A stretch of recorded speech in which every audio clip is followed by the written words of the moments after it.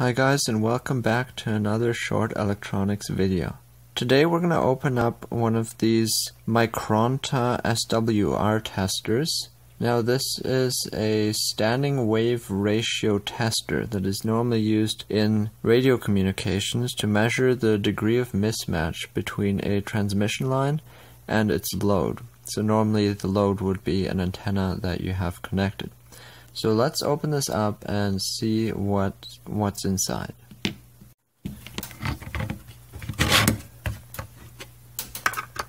So it just has two screws here on the back.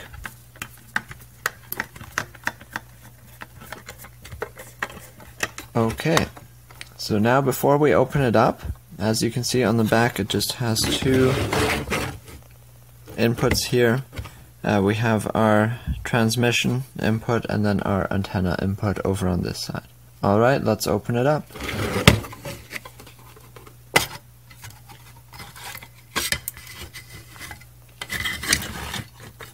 Wow, okay. So there is definitely not a lot going on inside this housing. So we can see here, there's a little PCB right here.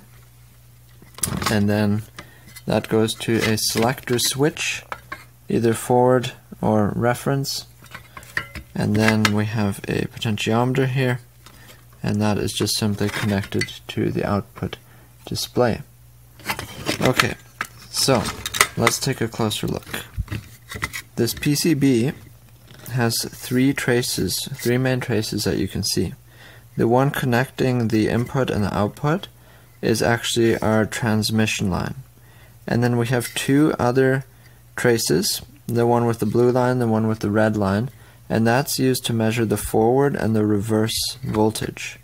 So that's actually in essence how an SWR meter works. It actually just looks at a difference between the forward and reverse voltages and then compares them. You'll also notice over on this side there are a couple of diodes here which make sure that those voltages are going in the correct direction we need them to, but other than that it's actually a very basic system inside.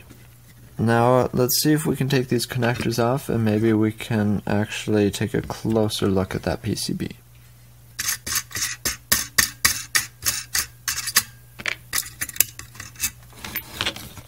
Okay, here we can see the PCB in a little bit closer detail.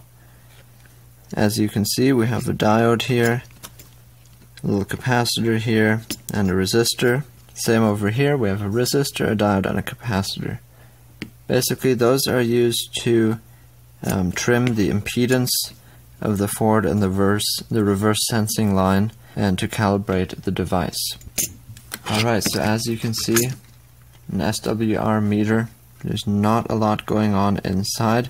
It's a very basic tool, but also an essential tool for radio operators and those who are working with radio equipment. So I hope you enjoyed this video and found it insightful. If you did, please give it a thumbs up and stay tuned for more videos.